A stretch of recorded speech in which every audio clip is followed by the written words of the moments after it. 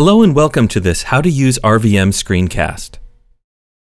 In our Ruby developer career, there may come a time when we have to deploy our app with other implementations of Ruby. We may also take a fancy to implementations like MacRuby and want to try them out. However, installing many different versions of Ruby for testing or purely recreational reasons can be a real headache. Even when we're not dealing with different implementations and versions of Ruby, there can be headaches when you have conflicts with gems from one project clashing with gems from another. This becomes more apparent when you have Rails 2 projects and new Rails 3 projects in active development and use gems that are only compatible with Rails 2 or 3. Enter RVM, the creation of Wayne E. Seguin. RVM stands for Ruby Version Manager. It's a command line tool that takes away the headaches of installing and managing Ruby versions and implementation of their gems. Okay, so let's get RVM installed and then we'll go through the main usage scenarios and some best practices for managing your projects. If you visit the RVM homepage at rvm.beginrescueend.com, you'll see a one-liner that you can copy and paste into your terminal. Run this command and you'll have RVM installed. But if you type RVM, it says RVM command not found. That's because there's one more additional step needed. If we scroll up, we see there's some additional instructions. Depending on how your system is set up, you may need to do some additional tweaks to your bash profile or bashrc files. So be sure to read over these instructions carefully, but since this is a straightforward, fresh install of Snow Leopard, all we need to do is add the line from step 1 into our bash profile. Okay, now that we've saved that, all we need to do is open a new terminal window and type rvm-v, and we see that the latest version is installed. To install a new implementation of Ruby, all you need to do is type rvm install followed by the version number for MRI or the name of the particular implementation. MRI stands for Matz's Ruby Interpreter. MRI Rubies are the official C implementations of Ruby. So RVM install 1.9.2 will install Ruby 1.9.2 and RVM install JRuby will install JRuby. Once they're installed, type ruby-v in your terminal window to see the version currently in use. You'll see it's the default system Ruby, Ruby 1.8.7. If you want to switch to another implementation of Ruby, all you need to do is type rvm use followed by the version of Ruby you want to use. So RVM use 1.9.2 switches you to Ruby 1.9.2. Type ruby-v and you'll see that it's changed. Any gems installed now will be for this version of Ruby and sudo isn't required. If you need to go into IRB for that Ruby implementation, just type IRB.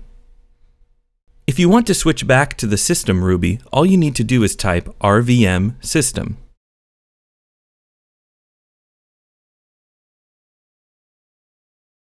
Wouldn't it be great if you could switch to a project directory in your terminal and have the correct Ruby implementation automatically loaded?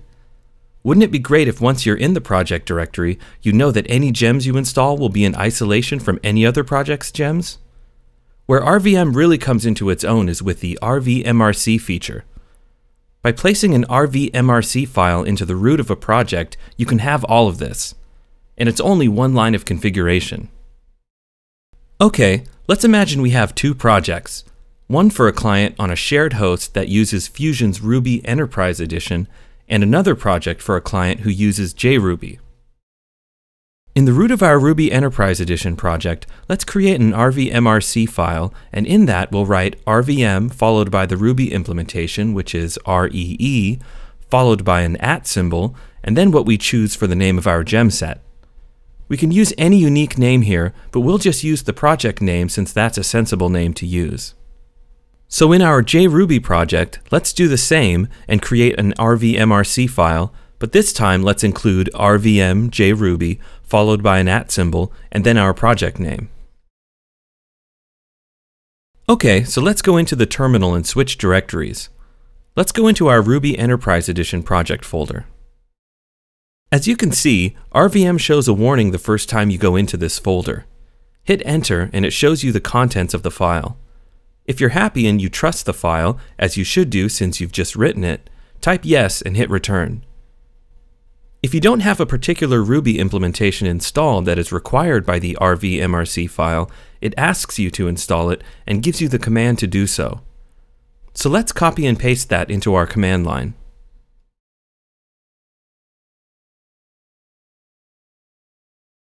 Once RVM has done its thing, let's cd out of the project directory and go back in. As you can see, we're not prompted to install Ruby Enterprise Edition now. We just see that we have to create a gem set. But before we do that, let's just type ruby-v to see if we have it installed correctly. Yep, as you can see, we've got Ruby Enterprise Edition installed. Now, on to creating the gem set. Once again, you can see that RVM tells you exactly what you need to do to create a gem set. So let's copy and paste the command. So let's cd out of the directory and back in again, and you see we have no messages. If we type in gem-env gem-dir, we can see that the gem path for this project is isolated from the main install of Ruby Enterprise Edition. Now to our JRuby project. Just as before, we follow the instructions on screen. So yes, we trust the RVMRC file. We see that JRuby doesn't need to be installed as we've done this already. So all we need to do is create our gem set. Once again, we copy and paste, hit return, and then cd in and out again, and you see no warning messages or errors. Now, let's install a gem to see if our projects are isolated. So let's install Haml. We run gem install Haml in our JRuby project directory. And as you can see, Haml is successfully installed. Now, let's go to our Ruby Enterprise Edition project and type haml-v. And as you can see, there's no Haml. Perfect! RVM is working correctly and isolating our projects. And that's it! We hope you'll consider using RVM when you set up a new Ruby project, as it's a really nice way to keep your project environments isolated and organized. If you found this screencast helpful, you may also be interested in our Homebrew screencast, where we show you how to quickly and securely set up Unix packages on Mac OS X. Thanks for watching! Subscribe to our RSS feed, follow us on Twitter, and please leave any comments, questions, or suggestions for new screencasts in the comments below. If you like our videos and think your friends, followers, or colleagues would benefit from seeing them, please feel free to share via any of the links below the video. We really appreciate your support. See you next time!